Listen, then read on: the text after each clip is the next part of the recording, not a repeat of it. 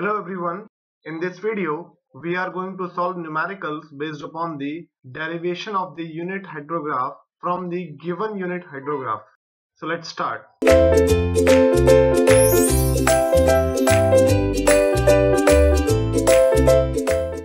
the first problem, it says that convert a 2-hour unit hydrograph to a 6-hour unit hydrograph for the given discharge values. So at the different durations of the time, the discharge values for the storm that has been given. So initially, if we plot the curve, so this is the y-axis on which the discharge is shown, and on the x-axis we show the duration. So at the 0 time there was 0 discharge. Then at 2 hours the discharge value was 5. So this is the 5 value. Then at the 4 hours this value has raised up to 8. So let's say that point is here. Then at 6 hours duration that value is 15, which is somewhat here. So let me just remove that. So if we plot all the values here, then corresponding to the next duration. So as we know, the hydrograph is a plot of the discharge versus time, on which the discharge is shown on the y-axis and the duration is shown on the x-axis. At the 0 time there was 0 discharge. At the duration of the 2 hours the discharge is 5 units. Then at the 4 hours this value has raised up to 8. Then at 6 hours this value is 15. Then at 8 hours this has again reduced down to 7. And then for 10 hours this is again 0. So if we connect all of these points and plot a curve, this is representing the 2-hour unit hydrograph. So this is the 2-hour unit hydrograph for the given values. Now in the given values, the hydrograph is also to be mentioned. So the duration of the rainfall, that was for 2 hours, and the rainfall depth, that was 1 centimeter. Now because of which the intensity will be 1 centimeter by 2 hours, that is 1 by 2, or that is 0.5 centimeters per hour. That is the value of the intensity of the rainfall. Now we know that 2 and 6, this 6 hour is a multiple of the 2. So this 6 can be written as 3 into 2, where 3 is an integer and not a fraction. So for such values, when we have to convert from the given hydrograph to the another unit hydrograph having the integer as a constant value, so what we do in that case, we assume that one more rainfall of 2 hours has occurred. So if that is also 2-hour rainfall, so it will again be unit hydrograph. So it will again be having the rainfall depth as 1 centimeter, which will start from the 2 hour and will be same as the first one. Then we plot the third one, which is again for the 2 hours having the 1 centimeter depth, which will again start after 2 hours of the storm. So in this way we will be having 3 2 hours unit hydrograph, which in total will be 6-hour unit hydrograph. So corresponding to these values we will be having one unit hydrograph which will be like this. Now this will be 6-hour direct runoff hydrograph, because the total depth that has occurred now, that is 1, 1 and 1. So the total depth which has occurred, that is 3 centimeter. So to have the unit hydrograph, we need to divide all the ordinates of the unit hydrograph by the 3 centimeter value. So how do we proceed in that? So first of all we will write down the time, then the discharge for the unit hydrograph. So let's say that is U1. So for the given values, again we will draw it. So for 0, this value is 0. For 2 hours it is 5. Then for 4 hours it is 8, for 6 hours it is 15, for 8 hour it is 7, and for 10th hour it is again 0. Then increasing the values of the time scale, that is up to 18. Now for the next unit hydrograph, we have to lag it by 2 hours.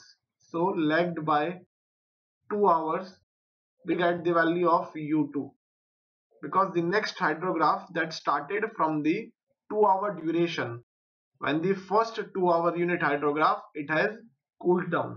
So the first has to be left. Then the if we lag it by 2 hours, so the value which was occurring initially at 0, it has to be come at 2 hours. So it has to be lagged by one value. So this will be the result that we will be getting. Then again, this we have done for 2 hours and 2 hours for 4 hours. To convert it into 6 hours, we have to lag it by 2 more hours. So lag by 2 hours. So we will get the U3 ordinates. So first it was lagged, then again it has to be lagged, and this value will be written here. So if we check from the first one, it is a lag of the 4 hours. So it will be now 5, then 8, then 15, then 7, and then 0. These are all the values that we have got for the 3 2-hour unit hydrographs. Now if we total them, so the U1, U2 and U3, U1 plus U2 plus U3, each of them is the 2-hour unit hydrograph. So if we total them, we will get the 6 hours duration. But this will be the direct runoff hydrograph and not the unit hydrograph, because here the excess rainfall is not equal to 1 centimeter.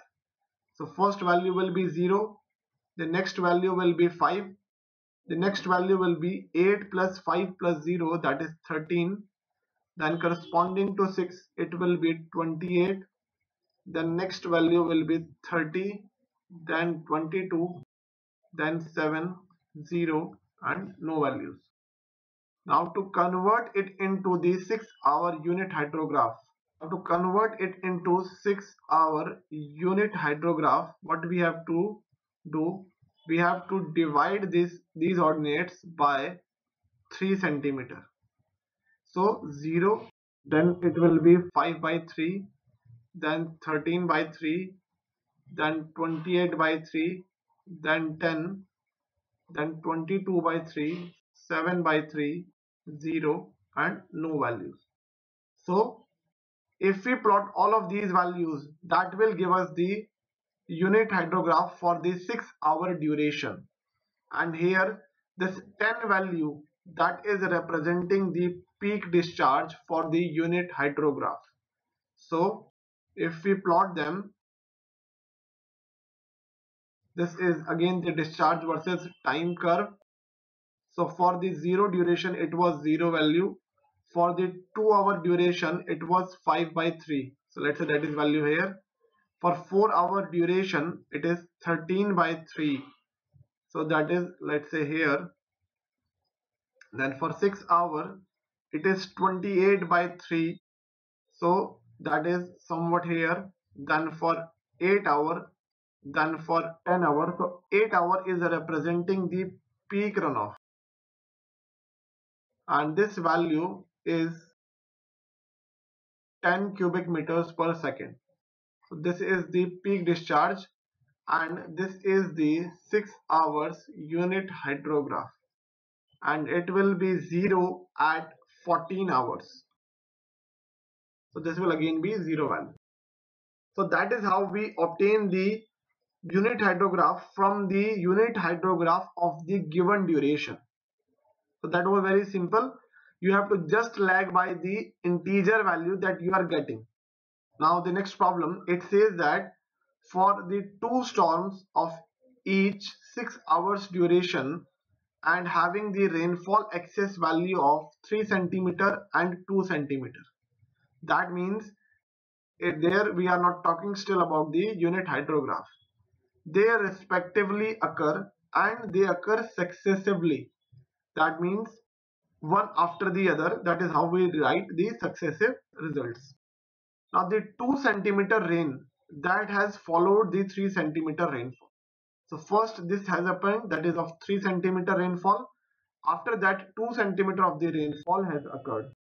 Now we have to compute the resulting direct runoff hydrograph and the 12 hours unit hydrograph. The values for the 6-hour unit hydrograph for the catchment has been shown. So what we will do here, for the different timestamps, we will calculate all the values. So for the time, this is the unit hydrograph of the 6-hour duration that has been given.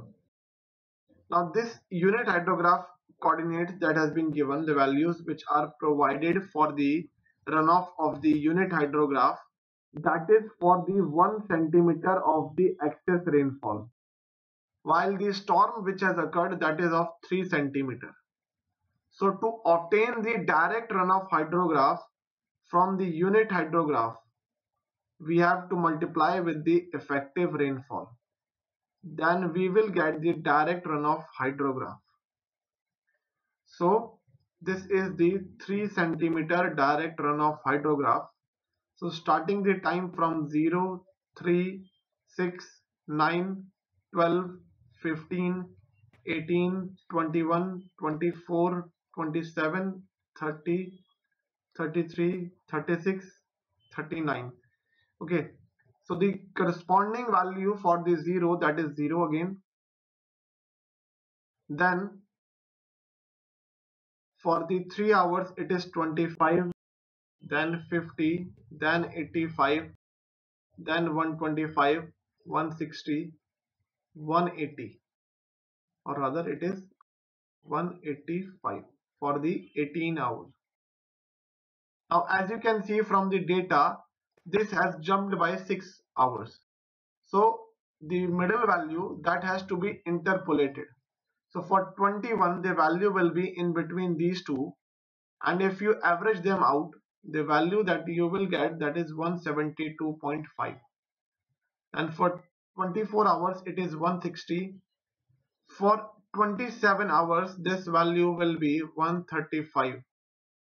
Then again for 130 this value is again given as 110. Then for 33 value this will be 85, and for 36 it is 60, and for 39 it will be 48. Now this is the ordinate, these are the ordinates of the unit hydrograph. Now for the same ordinate, if we want to obtain the 3 centimeter direct runoff hydrograph, we have to multiply with the effective rainfall, which is 3 centimeter. So the first value will be 0, then 25 into 3, that will be equal to 75, then 150, then 85 into 3, that is 255, then 375, then 480, then it will be 555, then 172.5 into 3, that is 517.5, then 480, and 135 into 3, that is 405, 330, that is again 255, then 180, 48 into 3, that is again we will get the value as 144. So that is how we are getting the 3 centimeter direct runoff hydrograph. So first this rainfall has occurred, that is of 3 centimeter. Once this has passed, after that the next rainfall has occurred. Now what you have to keep in mind, the 2 centimeter rainfall has occurred once the 6-hour duration of the 3 centimeter rainfall has passed. So for the 2 centimeter direct runoff hydrograph, we have to obtain the value. So first 6 hours has to be passed. So for 0, 3, and the 0 value will be coming at the 6 hour, because the 2 centimeter rainfall started at the end of the 6th hour. So for the 6th hour, this value will be 0. Then the next value will be 25 into 2, because now the effective rainfall is 2 centimeter and not the 3 centimeter.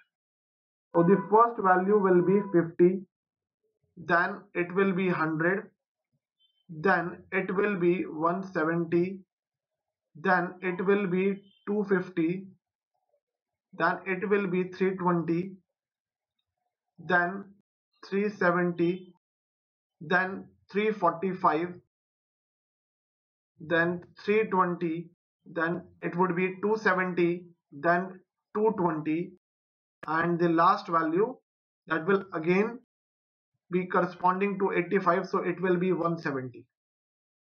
That is how we have got the ordinates for the 3 centimeter direct runoff hydrograph and the 2 centimeter direct runoff hydrograph. So one of the component of the problem that has been solved, that is calculate the resulting direct runoff hydrograph. So if we add up these two ordinates, so we will get the 5 centimeter of the direct runoff hydrograph, but that will be of 12 hours, because 6 hours each, so it will be for the 12 hours. So the values will be 0, then 75, then 150, then it will be 305, then 475, then 650, then it will be 805, then it will be 837.5, then it will be 850, after that it will be 750, then 650, then 525, then 400, and then again that will be 314. Now these are the values which we were looking at, that is the 5 centimeter of the direct runoff hydrograph, which is the resulting direct runoff hydrograph. Now from this, if we want to calculate the 12-hour unit hydrograph, so we have to divide all the values by 5 centimeter, because we have to convert it for the 1 centimeter value, that is the meaning of the unit hydrograph. So it will be 0, then 15, then 30. In that way we will move ahead. So 61, then 95, then 130, then 161, 168.33, then for 850 this value is, this is 170, then for 75 it is 150, then for 130, then it will be 105, then 80, and then 62.8. These are the ordinates of the unit hydrograph for the 12-hour duration. So if we plot them for the discharge versus time, this is the discharge versus time.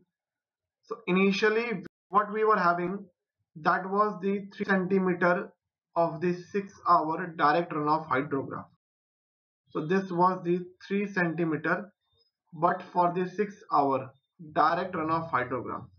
Once it stopped, then we plotted the 2 centimeter of the 6-hour direct runoff hydrograph.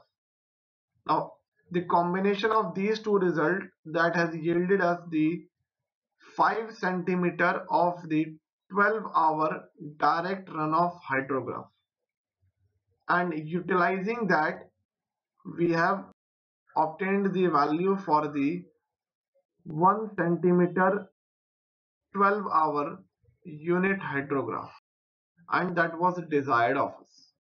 That is, we have moved in this direction.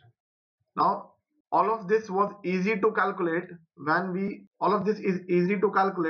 are having the given duration, let's say that is the d hour, and we want to calculate the t hour unit hydrograph. Here the t by d ratio was m, where m was an integer. But if this T by D value, which is M, if that is not an integer, then we cannot use the superposition method. In that case, we look at the new method which is known as the S-curve method, which was given by the different scientist.